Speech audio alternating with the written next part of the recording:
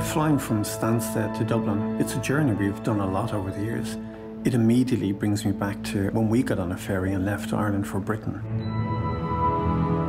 Do I mean Britain, or do I mean Great Britain, or the UK? This confusing mix of terms is a reminder of something difficult, a colonial past, a reminder of atrocities, messy. Over the past few years, our feelings about England have changed. Its roads, parks, monuments no longer feel innocuous. Can you place a feeling on a country? Shit. We're about to land.